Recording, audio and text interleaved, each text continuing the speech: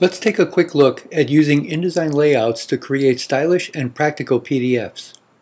Our sample newsletter displays a number of interactive features, and because they are all built into our InDesign layout, they are easy to maintain and, even more important, reuse in subsequent issues.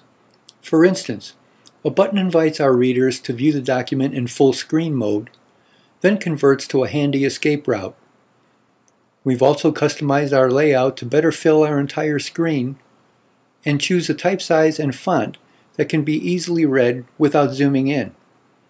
We've also added a subtle background to avoid eye strain. Even if you don't have the luxury of resizing your document, you can still take advantage of the navigational features. Our rollover effect table of contents buttons are linked to their related articles. From InDesign, we can even control the transition between our pages. We've got a couple of buttons to help us skim through our PDF, then quickly return to our table of contents. All email and website references are hyperlinked, and here we can see a perfect example of our reusable space concept.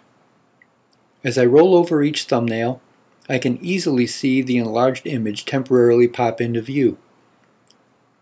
Think of the possibilities in technical papers that contain a number of screenshots. Or how about bringing an organizational chart to life by popping out a photo and a biography when you lay over each entry? Because the button features are so cool and functional, you'll want to use them in every PDF that you create. To get you started, here are a couple of tips for introducing them into your documents. So let's say I have my print document nearly created. I'm going to click on one object that I'm going to use for my navigation button. If we take a look at the Object Styles panel, you can see that I've created an object style that represents the regular state and the rollover state. Let's open up a couple more panels. If we go to the Windows menu and Interactive, the first one we're looking for is Buttons. Let's go back once more and open up the Hyperlinks panel.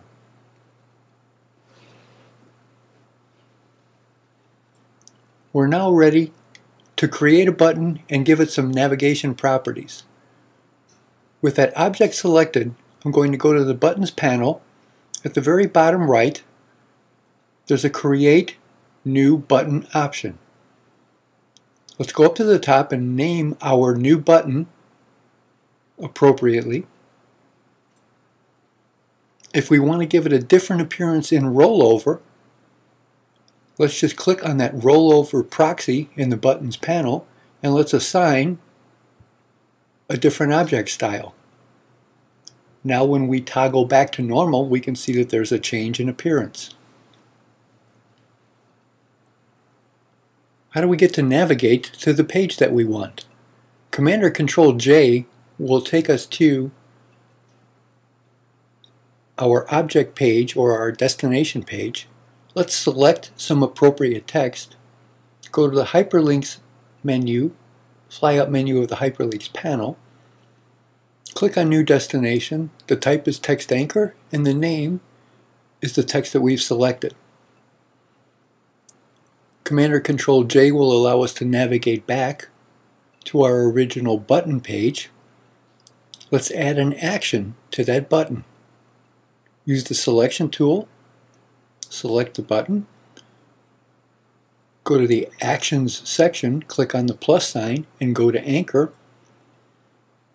And now we can see that that anchor that we created is available to us. So far, that's the only one we have in the document. If you're anything like me, you can't wait to try this out. So let's use the export function, Command or Control E. Pick a destination for our PDF and export after we make sure that interactive elements, bookmarks, and hyperlinks are checked on. Here's our PDF document open in Acrobat. We can check that rollover immediately. One click, and we're taken to our destination page. Everything's in order. We're now ready to do our second hyperlink. We're back to our document again. We want to create that next navigation button. Let's first select our text on our target.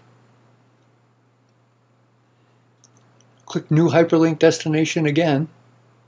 Notice there's a text anchor and we see our appropriate text. We've created our second text anchor on the page that we want to navigate to.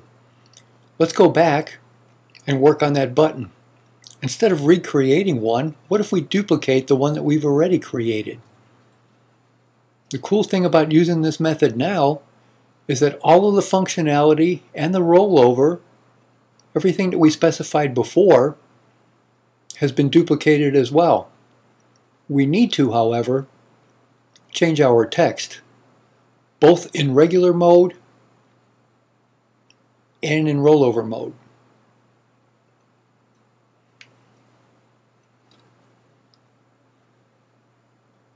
You're going to forget to do this at least once, like I did.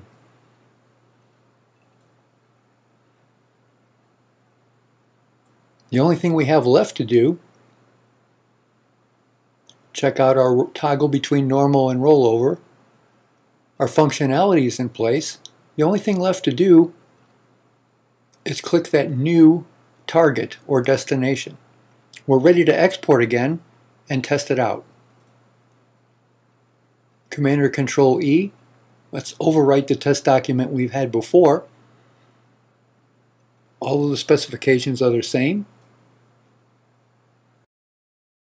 And here's our finished PDF. Because we duplicated the button, navigation is practically ensured.